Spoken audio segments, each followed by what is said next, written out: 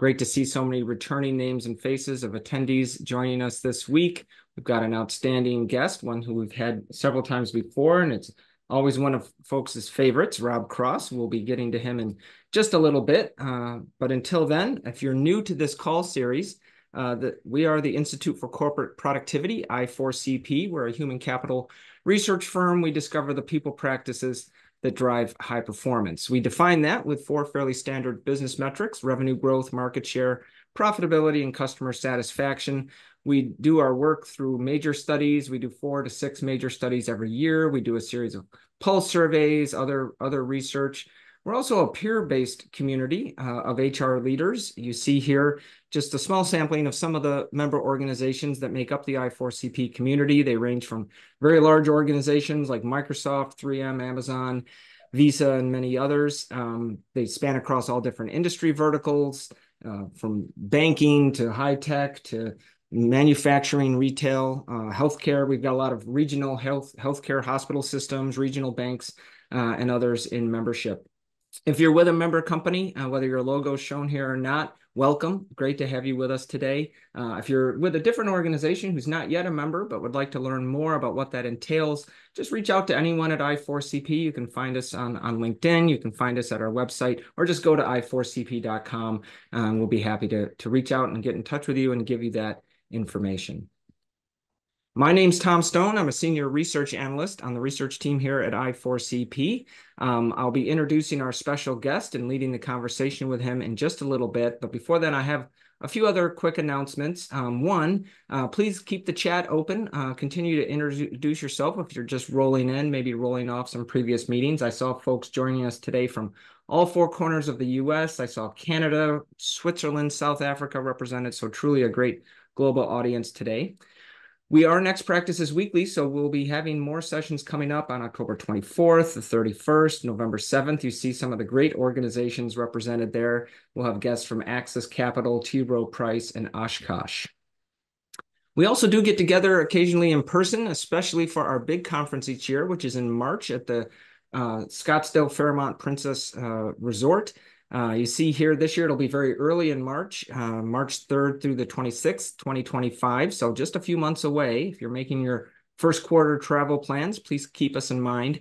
And in particular, notice in the bottom left there, there's a QR code. If you register by November 15th, you can save $300 on the registration cost for the conference. We're excited to announce a sort of second raft of speakers here for the conference. So many of the names and faces you see on the screen today are just being announced for the first time today. We've got a nice mix of academic leaders and thought leaders. We've got high-level HR leaders from companies as diverse as Dow, Atlassian, ServiceNow, Microsoft, Laird Norton, Amazon, Mondelez International. If you're not familiar with Mondelez, they, of course, make our favorite Oreo cookies. So great lineup of speakers. This is just a small fraction of them. A couple of things that are different about our event. One, we only have general sessions, so you don't miss anything. Every speaker is this sort of high-level, high-quality HR leader and thought leader in the industry. And also, there's no vendors. There's no expo hall, no distractions at our conference. It's just 500 to 600 HR professionals like yourself getting together to learn about the future of work. All right, we're going to be talking about culture today. And before I bring on Rob, I wanted to just give a couple moments overview of a little bit of our research. Many of you are members and have seen some of our research on culture before. Some of you might be newer to I4CP and less familiar. So I've just got 3 quick slides.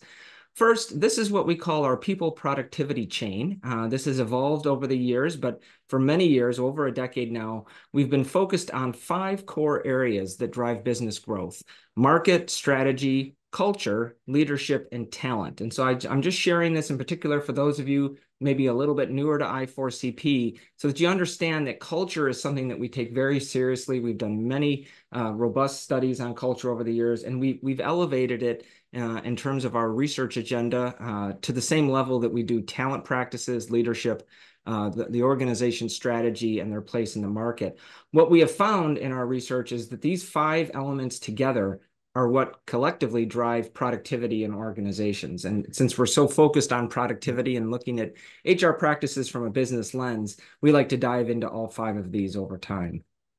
One of our more recent studies on culture, this is just sort of a high level model, lacks any of the correlation numbers, but what we found was that leaders modeling organizational values helps to drive greater trust, and it also helps to drive culture health.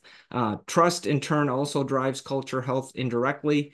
That in turn drives productivity and ultimately market performance. So this just kind of gives you a glimpse of some of the outputs that we have from some of our major studies where we can find these correlation metrics between different aspects of an organization and how they ultimately drive higher market performance.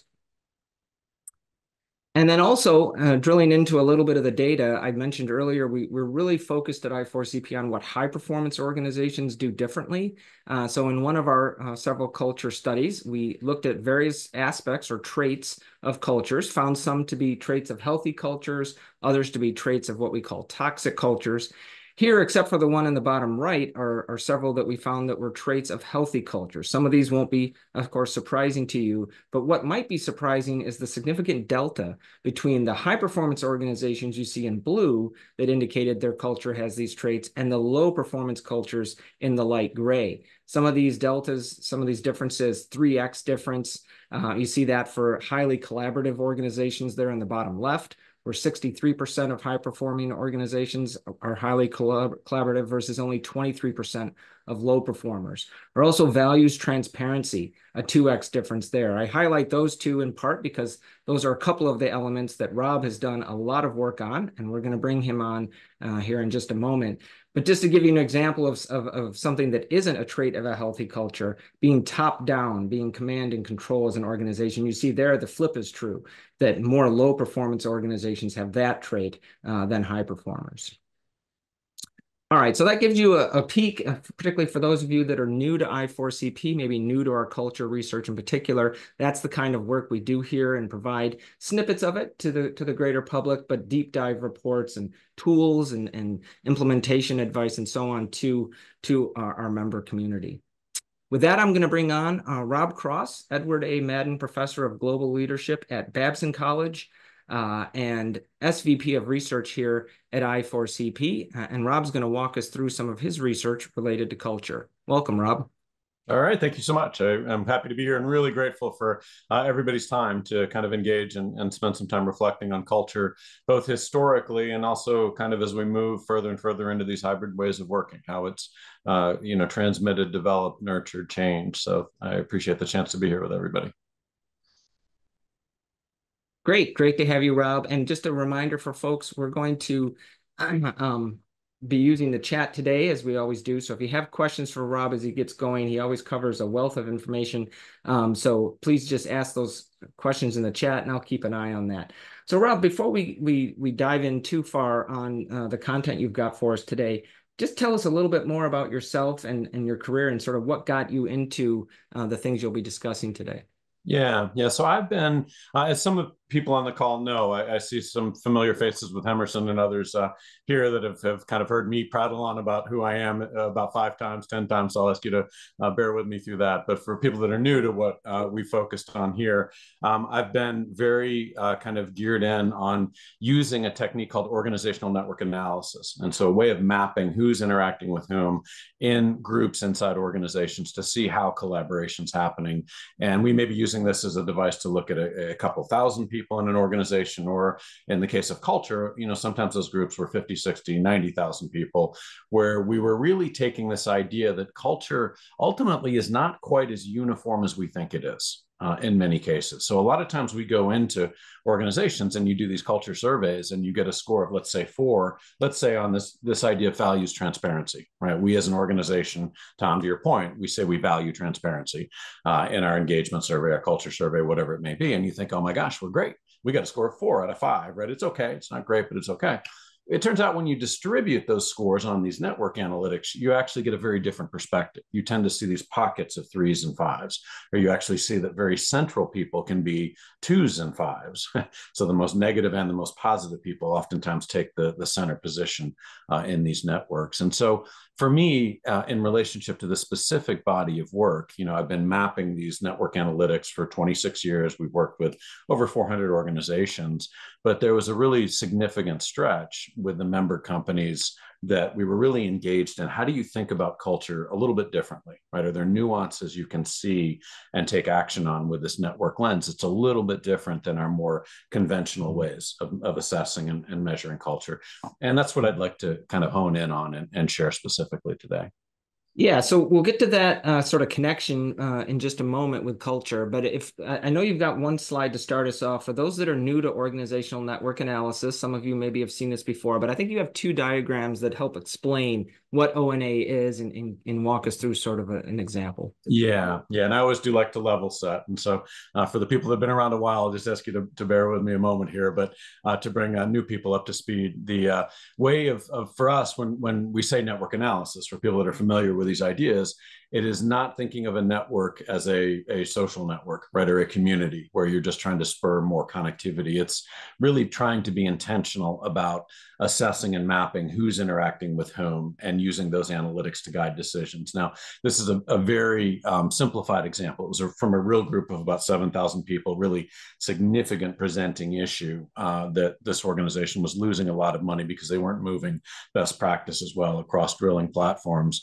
But at a high level, if we kind of back away and say, I don't want to show 7,000 people in a big, messy diagram and all the analytics behind it.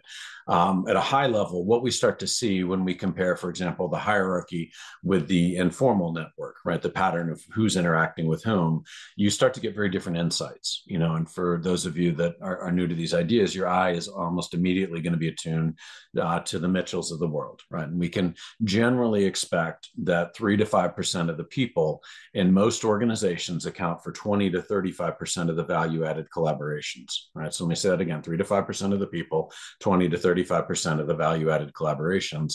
And so they represent a really important set of individuals to be paying attention to that a lot of times from a human capital standpoint, we aren't managing or thinking about them any differently than the people that are not absorbing, right, or helping support their colleagues in this way. So we very much care about them if they're getting overwhelmed, with too many demands. There's a common tendency to put people on teams right and left today. And a lot of times we pick the people that are executing, right, and just keep overwhelming them. And we care about that. We care about them from a culture standpoint, because we know if we can get these influencers engaged in a culture change process, as we'll talk about in a minute, the uptake is much more significant, right, over time. And yet they're often very hidden. We did a very significant study recently for a high tech company, and they came to us and they said, gosh, we have our change champions nailed down, right? We know exactly who they are. And it was a very well-known organization. I'm not going to mention the name of, but they had pulled together a group of 175 change champions that they were trying to get to be part of this change process. Turned out that when we compared our analytics showing who the Mitchells were in that organization against their list, they were 72% off, right? They actually hadn't picked the people that were most influential, right? The leaders' favorites, other things like that had come into the fray. These are all great people, right? They're all good people, but they weren't necessarily the influencers, right, that they thought. So at one level, the approach and different variants of doing this can help you isolate out where are these well-connected people that you want to be thinking about, whether it's from a talent standpoint, a change standpoint. Second, we're very focused on not just the center of the networks, but the fringe. And if, for example, we're trying to execute a change or uptake a merger or things like that, you're really interested in where those individuals, the capabilities, the talent that's not getting fully utilized, right? And that can be for different purposes, right? And finding ways to kind of pull them into the fray. Generally, if it's newcomers, for example, we tend to see that takes 3 to 4 years for them to come in and replicate the connectivity of a high performer. But we've learned a lot about people that do that same thing, not in 3 to 4 years, but in 9 to 12 months. Right. And so we've learned a lot about how to create greater agility, right? Whether that's newcomers or people moving across projects in these networks. And then, of course, we're always gearing on silos. Most efforts to drive one firm cultures or things like that, they are frequently overwhelming employees because they're forcing excessive connectivity on to people in different ways. They're delayering, they're putting too much technology at people, and it's drowning them in collaborative demands. One of the strengths of the network approach is it allows you to go and say, you know what, we don't care if everybody's connected to everybody else, right? Nobody on this call wants another email meeting or phone call, right, in their lives. But what we do care about is there are certain junctures in these networks where we're losing scale efficiencies, or we're losing innovation potential, or maybe cultural values, right, that are clashing, right, in certain ways that we can start to see a little bit differently and take targeted effort. So that's a quick, pass through for people that are new to the Right. ideas. And I would urge you, if you have questions, thoughts on it, to put it into chat for Tom. If Yeah. you're interested in how do you get this information, other things like that, please, Yeah. please post it to Tom. Well, as is always the case, even with an introductory sort of review slide for some folks, there's a lot of really key insights that have come from your years of research on this. I want to remind folks that because it's always in demand when you're a guest with us, the slide deck will be available after the call. We archive recordings of all Next Practice Weekly sessions. So not only could you, if you missed some of the call, need to leave early or came in late, the full recording will be available, but also the slides for download. So great stuff already, Rob. So let's now pivot and connect it back to culture. Well, how are ways that you've seen organizations use O&A to drive culture change? Yeah, so it can happen in a bunch of different ways, but one of my favorite is when we're running the analytics and then using the insights from the analytics to design and implementation teams, right? Or, for example, these change agents, right, that people are trying to pull in early to programs to really be able to see, are we getting the effective people? And again, that to me doesn't mean that the other people aren't effective. It just means that they usually aren't as influential as you think. So it's just one example. I recently was engaged in delivering ideas to the top 100 at one of the major professional services company, right? And they held this offsite in Vienna, and their big focus was on, we need to get more ethical leadership, right? That was the value they were trying to diffuse. And it was interesting to me because, in the room, they were saying, gosh, if we can just get this group of people to tell their directs, right, and get them engaged in it, we're going to diffuse this idea. And that's not really the case, right? I mean, that group of 100 may get to another 5 people each, and maybe that's 500 out of a 100,000 person organization, right? And so the group of top leaders, they feel like they're doing big things, but it doesn't really propagate down, right? And they know that when you kind of bring it up to them. And so I asked them the question. I was like, well, what if we, instead of holding this thing in the a swanky hotel in a European city, what if we held it at the Holiday Inn and we invited the 100 influencers, right, in the organization, right, and actually kind of brought them in and kind of decided, like, what does the future look like, right? What are the things that we stand for a little bit differently? And so I've done that, not so much with this professional services firm, but with a bunch of smaller kind of mid-tier organizations that are saying, how do we be more progressive about driving culture change? And you get a dramatically different uptake. And I'll show you some analytics on this as we go. But I would say, if you're looking at these ideas and you're thinking about culture, one is you see very different levers of influence than we conventionally are used to thinking about with just cascading approaches. Number two, you see culture fundamentally differently, right? It's very rarely as uniform as we think. It's these pockets that you start to pick out, and it gives you different ways of kind of pulling on the positives and saying, how do we make more of what these teams, these units are doing, and then how do we help remove obstacles from the negatives? Very different insights, very targeted insights than a conventional effort to kind of cascade, large scale culture change programs. Yeah, cascading from the top down. So we've got a question here from Valerie in the chat, and I think it nicely segues to what you were going to talk about next. We wanted to double click into this notion of opinion leaders, of influencers. She asks, how can we accurately identify the 3 to 5% who are so influential? What are some key things that we should be looking for? Yeah, so it's a great question. So at one level, if you use this approach of organizational network analysis, there are a handful of different ways of doing it. And we have people on the call that have used what I'll call passive analytics, where we are mining kind of passive or digital exhaust data like emails or calendaring data or things like that. You don't open the emails. You're not kind of into people's business that way, but you're just seeing who's interacting with whom. And you can back away and create these network analytics. And that can help you see who are the people that tend to be, most heavily sought out in different ways. Or you might use a survey-based approach, what most people would call active, in analytics. And that can take, generally speaking, about a 10 to 15-minute web-based survey that you're deploying to a population, again, that could be, as large as 50, 60, 90,000. and using that as a device to assess, who's collaborating with whom to get things done, right? And it allows you to back away and generate these analytics. That's one way to do it, right? And that's, again, when I say that we were showing this other organization that they had dramatically missed on who they thought their change agents were. That's what we were doing. We kind of ran the analytics to see, what and who was going to have the greatest impact for them. There's all sorts of other subtle devices too, So I was with another group, last Monday, that were change agents. Same thing. They'd been selected. We didn't have the ONAs there, and I talked about this, and I said, "Well, you guys may actually not be the right 20, right? In terms of the analytics, you're great people, but you may not be the right one." And they all went, all in their heads. They were like, "Oh my gosh, we're charged with driving this big change effort.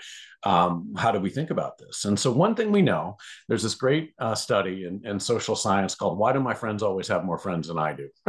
And it's basically a look into kind of cascading in networks. And it turns out that if you have to coordinate with an area, so let's say that some kind of change process you're trying to implement is affecting, let's just call it marketing, right? Or a geography, whatever. What you want to do is set up a meeting with somebody in that area to say, how do we get you to engage with us, right? In whatever we're doing, whatever we're implementing. You're going to be guessing blindly, right? You may, pick Mara's, for example, right? Because they're on the formal structure and you find out, you don't know it, but they're not as influential as you think.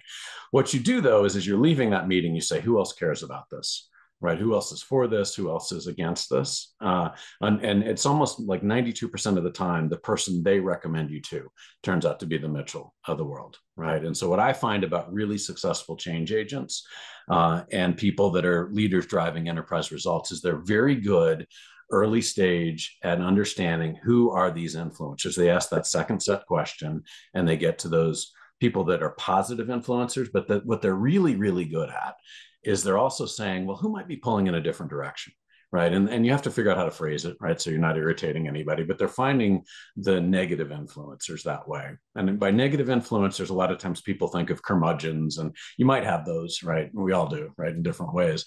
But it can be just people that are slightly different incentives, right? That are going to kind of be pulling against a cultural initiative that you're trying to shift. And that was across a lot of our work, one of my biggest surprises is the really successful leaders were good at getting the negative influencers early, getting them engaged early rather than trying to win by mandate later. And it had a really dramatic impact there. We'll circle back to positive and negative culture carrier folks in a little bit. But first, I know on your next slide, you have sort of different categories or different types of key opinion leaders, key influencers. Tell us a little bit about those. Yeah. So when I think of influencers, the knee-jerk reaction a lot of times is to think about who are the people that I'll call central connectors, right? And central connectors for me as a term are people that just know a lot of other people, right? They're strictly kind of defined by the number of connections they have. Usually they tend to be heavily popular in a given area. So let's say in finance, in marketing, or in a geography, you know what I mean, like London or whatever it may be. So they tend to have heavy local influence in terms of affecting other people in the organization. But we're always interested in them because if you get them engaged early or you're cascading your communications through them, you get a much greater uptake, right, or impact, right, of diffusion of what you're trying to accomplish. But what we know is their influence is local. Right. They affect finance, but they may not affect operations per se. Right.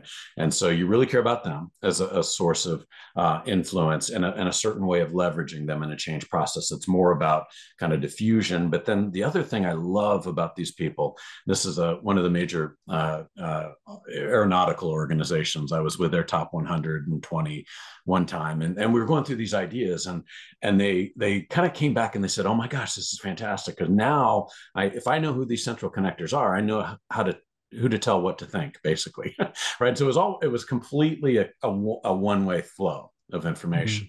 And what we're learning is actually if you can get these central connectors to talk about what they're excited about in their work, and you actually think about how do we reverse this a little bit, you get much greater, again, uptake of what's going on in different ways, just telling their stories, right? What are they excited about? What's happening in this change that they're kind of resonating with? So they can be super helpful, right, on a diffusion and then also kind of an emergence of culture idea on that level, depending on how you're tapping into them. The second category, they're defined for me And I go, this is getting into the details a little bit that I love, and maybe five other people on this call will love, but the rest of you are going like, why does he care about this? But they're people that I would call boundary spanners, right? Or Malcolm Gladwell's book, if you read The Tipping Point, they're kind of the people that are the reason that things like at that point in time HIV diffused through society, or drug sharing or things like that. They're these people that sit at the intersection of groups, and they really matter to me because they make things move across groups well, right? And so boundary spanners for me, they're defined not by having a lot of connections in a given area, a capability, a geography, but because they're knitting groups together. They have connections across groups. These people I love for different reasons, right? We know if we get these people engaged in our design or implementation teams early, they have a sense of what's going to work in each pocket, and they have credibility in each pocket. And so they can be proposing ideas that get much greater uptake, and they can be reaching into their network to get, much greater uptake as well. So kind of care about and leverage them uniquely from a cultural change process. And then the third category of people that I really care about are what I'll call energizers, right? And so this is an idea I've been mapping for 26 years, 400 organizations, a lot of other people, people on this call have been using this idea as well. But it's this basic notion of you interact with some people and you walk away just a little bit more enthused about what you're up to, right? And so it's not an abstract idea of, energy from a cosmic standpoint or things like that. It's just that some people create engagement and followership, right? And we know that if you can find them, and especially if they happen to be central connectors too, sometimes these people go together, then you have the head and the heart of the organization, and the uptake is dramatically different, right? And we'll get into this a little bit more, as we go in terms of what energizers do, but it's not just charisma or at all. We're as likely to see a very low key person be an energizer as somebody that is traditionally charismatic. It's very behavioral, and it's things that you can influence and have a pretty significant impact on how you're taking things up. So we care about these people a lot. And from a change standpoint, and if you think about it, way too often, we allow culture to be defined as, do the leaders walk the talk, right? That's what we measure so much. And it's all about the leaders, and are we kind of mimicking their behaviors, or the leaders communicating down? A huge proportion of what creates culture in organizations is our interactions with our peers, right? That's how it's transmitted. That's how we observe what we see, what we think, what we need to do differently. These ideas help us to get to that. It helps us to see who are the people that are going to have disproportionate influence. Not just saying the leaders have to do it, but we actually want to, see this a little bit more tactically in terms of what's happening there. So say a little bit more about that, the contrast between these very important informal influencers, if you will, who, the sort of the real cultural leaders. They may also, in some cases, be leaders in terms of the org chart, but very often they're not. So contrast that. I know on the next slide you've got some points that contrast that with the sort of traditional leaders, if you will. Right. So this will go a little bit more deep, into to the analytics, but I want to keep it at a principle level too. So people are kind of tracking. You want to use both levers, right? In any kind of change effort, whether it's culture or whether it's, a formal restructuring, whatever it may be. Clearly, decision-making authority, resources, sometimes information that exists by virtue of formal structure, right? And you need to have that kind of engagement. What we're talking about here is a different form of influence, right? Those people that heavily sway, what others care about. And what we can see when we run the network analytics, this is a live example. I've just pulled out one very small unit from a much bigger O&A that we did. But in here, you have the leaders are in blue. And if you actually quantify this and measure kind of how many people they're touching, they turn out to touch 53% of the population. I don't expect people to, just trust me on this. We have analytics to go in there. If we then take, okay, what are our equivalent 3 influencers, the people that are most connected, turns out that they reach 78%, right, of the population. They actually reach a different group than the leaders do. And that's a really important thing that we see. So if I kind of convert all this into a sideways bar chart that we have on the right here, and we look at this 1,100 person organization, what we generally find is that the leaders, if we're cascading, they're really good at getting the top 2 layers, right? Just like that example I mentioned earlier. They buy into it because they've all been in the offsite together. all ready to go, and they kind of cascade a little bit of it. But what gets missed is the deeper level down, right? And that's where, if you track with me, the oranges are where the leaders are getting coverage, right? The blues are where the opinion leaders are. I'm sorry, the other way around. No, The oranges are where reverse. the Yeah. opinion leaders. Yeah, Yeah. everybody's behind this little screen on me here, but you get the idea, right? Is that it's the deeper levels down that the opinion leaders really matter, right? And so Yeah, both that's matter critical for because different if you just reasons. if you saw the 78% versus the 53%, you'd say, well, we should put a lot of energy into the cultural influencers. And yes, maybe that's what's being missed often, and it is a higher percentage. But the chart there on the right really shows the distinct, who other than mid-level managers, where both groups are pretty close. There, like you said, you really need to focus on Right. both groups, and not just the traditional leaders at the top of the org chart, which most organizations already do, but that both groups. Right. And you might be, again, leveraging them differently, in terms of how you are saying, gosh, we're going to use a certain set of interactions to design what we care about from a culture standpoint. We're actually not going to make it just the proxy of the leaders. They need to be there, but others. And then a certain set of people that we might really be interested in the diffusion part of it, right? And how do we cascade things, differently in ways that have impact there. What we see in general with the challenge is, number one, as I've already mentioned, leaders are inaccurate as to who these influencers are. I can say in general, they're about 50% off. Not in small groups like this, but when the groups, get beyond 30, 50 people, if I ask them to guess ahead of time, now here's the trick. If you're going to go do this at home, don't ever come back into your leader and say, here's your opinion leaders. Because they'll look at it and say, well, of course. What you always do is say, tell me who you think the top 10 are first. and then you kind of show them, the list of whoever. And that's when you kind of get their attention, because they're going to be off. They'll get the top 2 or 3 right, but they'll miss 4, 5, 8, et cetera. And it just starts to get their attention. But it's a much better way to kind of get them engaged in the ideas than if you just give them the list and say, here's who you want to be. But there are a lot of inaccuracies, right? And so these ideas tend to be, whether you do it from an analytic standpoint, or you do it from a more of an intuitive standpoint, like I was talking about second order questioning, it's important. And number 2 is there's, as I mentioned here, it's just different impact, right? Each of these people you want engaged, but you just want them to be used and tapped differently, to kind of diffuse the ideas.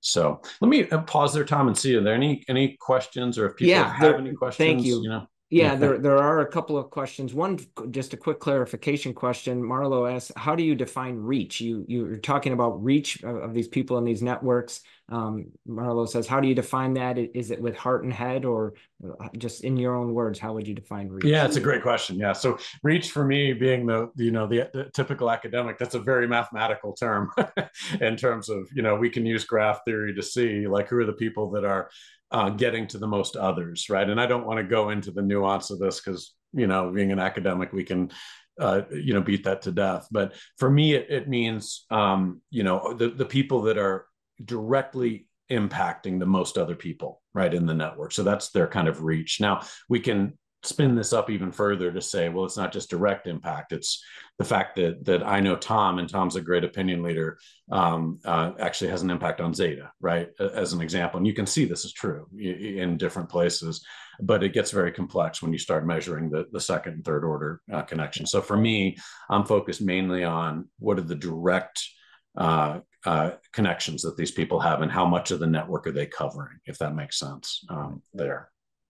Great. And then a question from Christopher is coming at this work, this body of work, from sort of a DEI and belonging lens, maybe. How have you used this process to examine potential biases that impact career development of women, people of color, et cetera? I mean, we know that unfortunately, women and people of color are still, very lowly represented in the highest levels of leadership, but to the extent that they may be more evenly represented as cultural influencers, those 3 groups we saw on the previous slide, maybe focusing more on that level than organizations sort of naturally do, might have a positive impact from a DEIB lens. But what are your thoughts here? Could not agree more. And it's one of the things I've been really passionate about. So as an academic, for 26 years I've been at this, and I would tell companies, can you give me information on these differences, right, of people? And basically I was allowed to get gender for years, but anything else nobody would let me see. It took me a while to Mm. figure out that there was potential legalities involved and things like that as an academic, because I kept thinking about, this is what enables us to start to see true inclusion, right? And are we actually having impact in different ways? And with the George Floyd murder, right? That kind of shifted people, and they started giving me ethnicity, some other elements like that.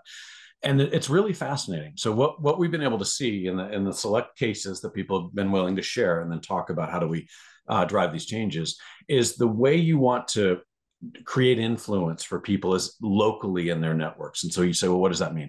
By that I mean, we could actually see that a lot of times people in minority categories that had formal mentoring relationships, so this very positive thing that's very common in DEI efforts, they actually ended up leaving the organizations earlier, more Mm. rapidly, right? And there's a couple of different possibilities that you can explain for it. The programs that really worked, what was happening, we could see, is they were really good at helping people build more robust local networks. And usually what we saw is, if you could take a transition when somebody was either moving into the organization or moving across projects, and then we would create three nudges for those people and their people leader, right? And said, okay, there's 5 kinds of connections that matter early. You need to create pull versus push for your ideas. And I'm happy to delve into that if it's helpful to people. But very specific things, we were finding that had a huge effect in getting Mm. inclusion, more so than the formal mentoring relationships or things like that today. And that people were being pulled in more naturally, that trust was being developed more rapidly at a local level. So I'm hugely bullish about the possibilities of some of these ideas and being more targeted and what's going on there to create inclusion, and also to the point that was made about, do you understand who your influencers are, right? Are you leveraging different influencers there? Interesting. That gives us another tool in the DEIB toolkit, if you will, that people probably weren't aware of or hadn't thought of. So that's great. We had one other question in the chat from Emily, which I think is sort of as a nice segue. She's asking, what are your thoughts on the amount of time to be spent on swaying negative influencers versus those that sort of sit on the fence? Is it beneficial to pull resources around those closer to being a change champion as opposed to those that are outright negative influencers? And I knew we were going to pivot to the sort of a little bit more insights on positive and negative culture carriers next anyway. So Yeah. Yeah. I guess the thing that I'll say is, one of the more interesting things we found is, when we run these analytics, and if we combine a network analysis with maybe a traditional survey, right, and is asking, for example, do we value transparency, right, or should we value it, or what are our priorities or goals? Is you do tend to find, in general, one of the unique things of O&A is the people that are most negative on some dimension, some trajectory, and the people that are most positive tend to be dead center in the network, right? And so you get this weird situation where, you have positive change agents that are kind of trying to drive things ahead. And then you've got this equally influential set of negative influencers that are creating a stasis, right, with their sets of connections. You can't see that through conventional metrics, right? The conventional surveys, you get these average scores of 4, you see the variance in it, but you don't know who's kind of influential. As a matter of direction, what we found, for Emily's question, and then I'll go into the specifics here, is if we can use this to understand who are the positive change agents and how do we get them telling their stories. Remember, I said that earlier, like, get their stories up and communicated through different vehicles, and they tend to kind of have a positive impact. Then what we found with the negative is some of the most impactful things. And there's different categories of negative, so I don't want to overdo this. But is giving them voice and putting them in charge of certain things, right? So they're not complaining about it; they're doing something about it, and it is really worth doing, right? And not to cater to them, and kind of say, how do we make this all work for you, but to create voice in the process, to create accountability, right, for doing something about it. It does have a pretty significant impact there. When I look at this from a network standpoint, and again, I'm going to delve down into the weeds a little bit, and people can kind of go there with me or not, but just kind of hold on to the idea that these values right? If you kind of say, well, what do you care about in this organization? They're not equally distributed, right? Or if you ask, what are your priorities in your work? Like a lot of times we'll do this in merger situations and see what are the core priorities in our work. And you'll find that, people, some set of people may prioritize things that are getting efficiency. Some set of people prioritize things around innovation. Some set of people prioritize things around customer excellence. And so you actually end up with these groups that are pulling themselves apart, right? Just pursuing different objectives in their work. And this can be a great way of being able to see that. So a lot of times we will marry the network analysis with assessments that are saying, what are your priorities? And then we can start to understand, do we have different opinion leaders that are problematic for the change effort? And I put up 3 categories here. There's kind of the antagonistic, and that set of people are where you have these rifts in networks. And it's really because they're incented differently, right? Or they care about different, aspects of the work, or they believe in different bodies of science. They are kind of legitimately in conflict, right, around this change that you're trying to bring into play. So you really care about seeing that, because it's going to happen. It's going to slow the change process down. And if you can see that as, gosh, it's not everybody, it's 4 or 5 pockets that we need to kind of find ways to bring people together. That's an important thing. Indifferent is more typically where there's integration possibilities, but people just haven't seen it, right? They're not really understanding, how does my work fit with this new, way of working and with others.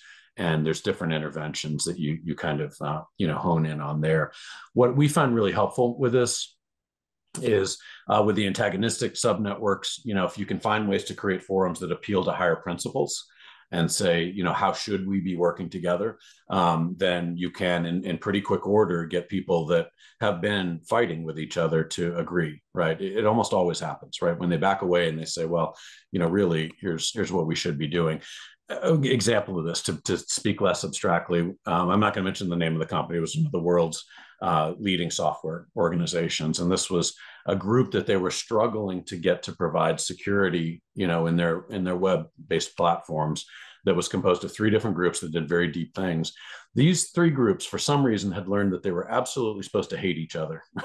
They had no idea why anymore. It was some rift that had happened like 20 years ago, probably. And as people had come in, they just knew that they weren't supposed to trust the other group, right? And, they pulled them into the room. The leader focused on some of these ideas around, how do we really, say, if we work together, here's how we would integrate, right? And they put them at tables and got people talking. A day or 2 later, all this kind of stuff was disappearing. It didn't go away entirely, but it was a product of being able to see, where is that friction point happening, and how do we kind of address that rather than let it persist. In different networks, usually by that I mean they just haven't seen the reason they should be working together, right, in certain ways. And there's different activities we focus on there where people are posing challenges, and it starts to help them see different ways of working together. And then the latent networks are typically sources of resistance that are likely to emerge. Don't really focus on them as much. It's usually the first 2 categories that we can kind of see and take very, very targeted action on. So I know this is a little bit in the weeds, but the core idea is, again, if you took the network analytics and you also measured, what are the key priorities we have for this organization, you start to see that people are pulling themselves apart, right, in ways that these analytics kind of let you go in and target, different kinds of things. The other point that you mentioned with Emily was, what about the negative influencers? And I'll go back to this idea of when we map these networks around energy, and see kind of who are the positive people that create enthusiasm and passion. We know that when I map networks over time and we look to see where is culture change taking hold, it's almost always through these energized connections. Right. And again, I go back to this idea that way too often we say leaders have to be the ones communicating culture change. What we find is these energizers, if you get them engaged, you're much more likely to see people change their opinion as a product of kind of engaging with the energizers. So that's a strong kind of on the positive side. I will say on the negative, I'll just give you one example. We've had a lot of opportunities where we would go out, like one major life science organization let me map 6,500 people. And he came to me at the start of this, and again, I'm being super careful to not disclose who these people are, but he said, Rob, I have a culture of fear. here. And, Mm. you hear that and you're like, oh, good luck with that. It's like, oh my gosh, like, what do you, how do you do that? And he had the courage in this case to let me map fear, right, in this group. And it Mm. wasn't like, am I scared of Emerson or Zeta or whomever, right? Physically, it was, do I hold back in their presence, right? And these were super smart people, probably some of the most brilliant scientists in what they did commercially in the world. And yet you found they were terrified of each other, right? You looked at 6,500 people and it was this massive web of people that were saying that I just don't test new ideas, right, in front of others until they're completely bulletproof because I'm used to getting shot down by experts. So you look at that conventionally and you're like, a culture of fear. Wow, good. That's a tough one to do something about. When we use the network analytics, what we could see is it was of 6,500 people, it was a small set of experts, like about 65 or so, that weren't using their expertise well. They tried to constantly show how smart they were, right? And they affected a lot of other people because they were so central. Small set of leaders that didn't quite know how to lead in an engaging way, and they needed to be kind of shown how to create inclusion in the meetings and things. And then for me, one of the most telling one was a small set of scared people. So they weren't creating the fear, but they saw it everywhere and they told everybody else. And so they're just as bad, in their own right. So, again, you're not using these ideas to go pinpoint people and say, Tom, why are you like this? But you can back away and say, you know what, if we got 65 people to just use their expertise a little bit differently, another 65 to lead a little bit differently, and then the 75 to stop telling everybody how bad it was huge effect, right, in terms of the way that culture held. So for me, and I think, again, if I understand Emily's point, it's not to cater to the negatives, but it's also not to ignore them and just try to pile drive over them, because there are different ways of finding ways to remove the negative resistance that I think has a pretty big impact there. But let me pause and see any quick questions there, Tom, or you Yeah, tell me no, what we got. I think we're good there.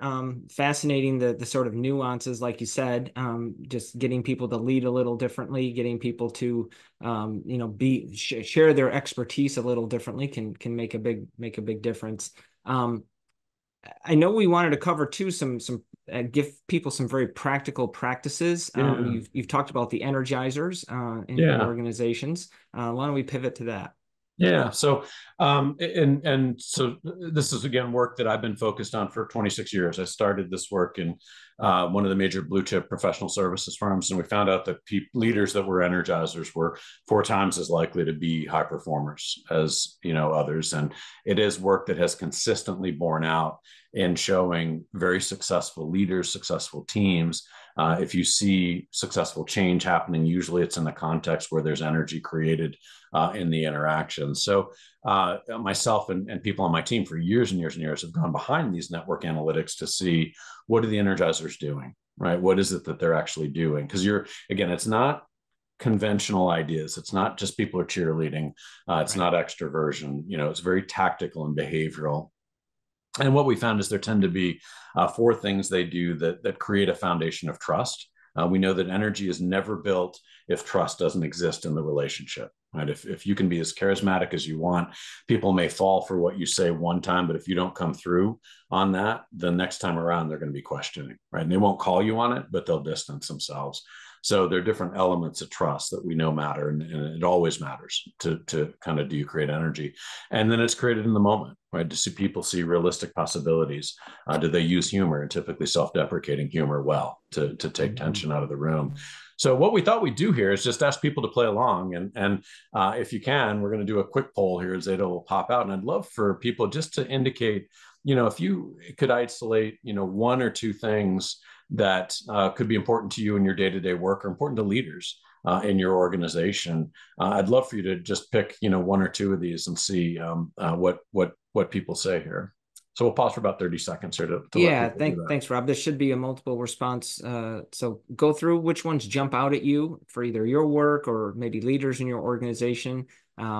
Just trying to see which ones jump out to folks here on the call as sort of norms that maybe you could make greater use of with those energizers, or to create more energizers in the organization. Votes are coming in.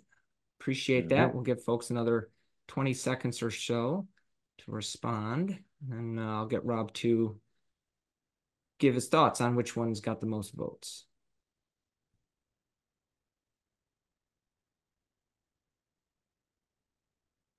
All right, we'll give folks another 10 seconds. Votes are still coming in. Just pick the one or two that are jumping out at you as maybe being the most powerful. All right, I'm going to go ahead and end the poll and share out the results. So Rob, it looks like follow through on commitments got the most attention, followed by I guess create room for others to be meaningful part of conversations. Yeah.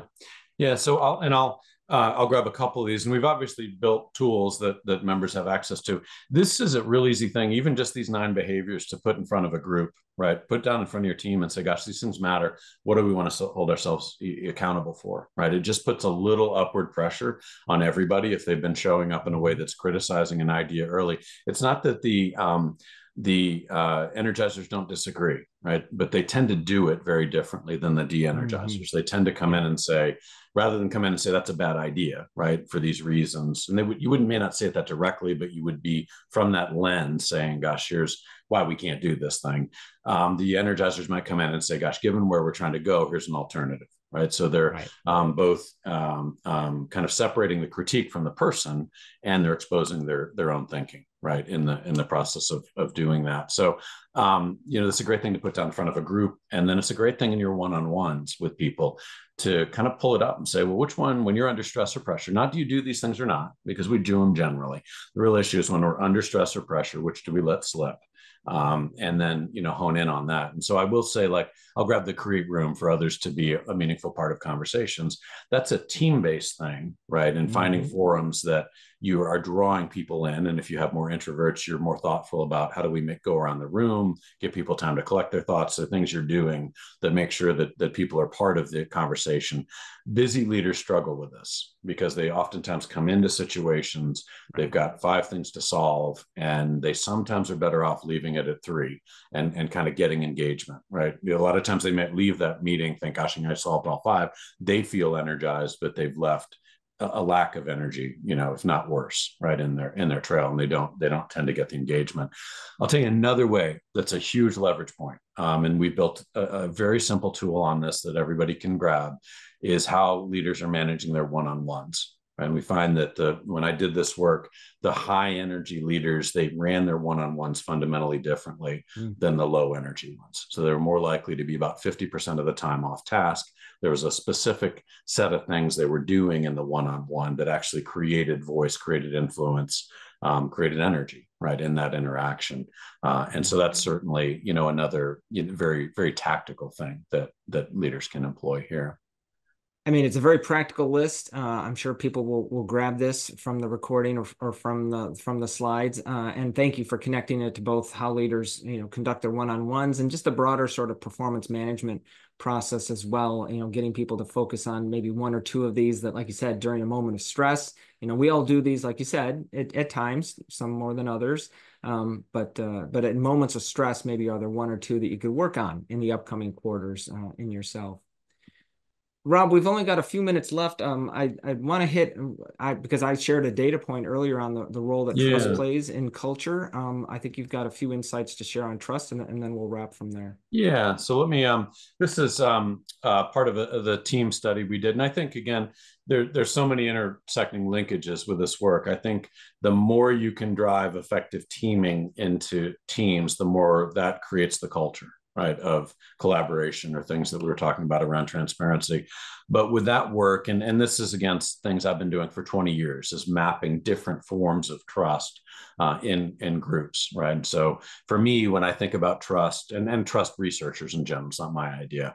They tend to think about it in terms of benevolence-based trust. That's trust that, Tom, you at least have my interests in mind, right? And I can trust you at that level. This is the closest equivalent to what many people think about with psychological safety, right? Is that you can kind of voice, opinion. But there are 2 others that really matter. One is competence-based trust, and that's trust that you have the capability to influence the course that I'm on, right? And that I'm willing to kind of listen to you. And we're not really good at that. A lot of times we know what we can do. And so we just say, well, here's an idea. but we don't present it in a way that gives other people that are new to us enough information to trust us quickly. And so what I would find is, they're high trust people, rather than come into a situation and say, here's what we can go do. They're much more likely to say, here's what I've done before. How could it apply? That simple pivot suddenly makes, Tom's not looking at Rob saying, well, do I trust Rob? I don't know. He's hair challenged. I don't like the way he looks, whatever it is. And kind of saying, well, he's already done it here. And how does it apply? So there's simple little tactical things that has a lot to do with whether people trust in somebody's competence. In general, though, many people aren't good at sharing their expertise in a way that helps other people have enough information to trust you. So it's not, are you trustworthy? It's, have you shared enough that creates that competence-based trust? And then the third turns out to be dependability. And that basic idea from trust research, it's more about integrity. It's more about what we think about with leaders when we say, do they walk the talk? What I was hearing in a lot of this work is that's important, but also just this basic idea of, can I trust that Zeta is going to do what she said she's going to do? Right. And am I going to go ahead and commit to a course of action and put a lot of effort in and then find out, that in Zeta, I'm not picking on you, obviously, but find out that, one or two people don't come through.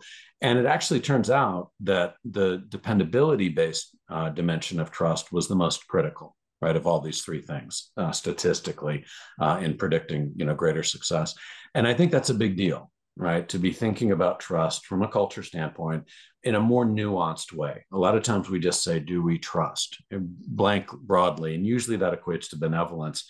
But I bet many people have been in this, on meetings where you're sitting there and you think, I've got a really good idea, but I don't know if I trust Susan to come through. I don't know if I trust Sammy to do this, right? And you kind of hold the idea back. It's no different than psychological safety, right? You're still holding the idea back. You do it for different reasons, but it's still having the same deadening effect on innovation as a product of that.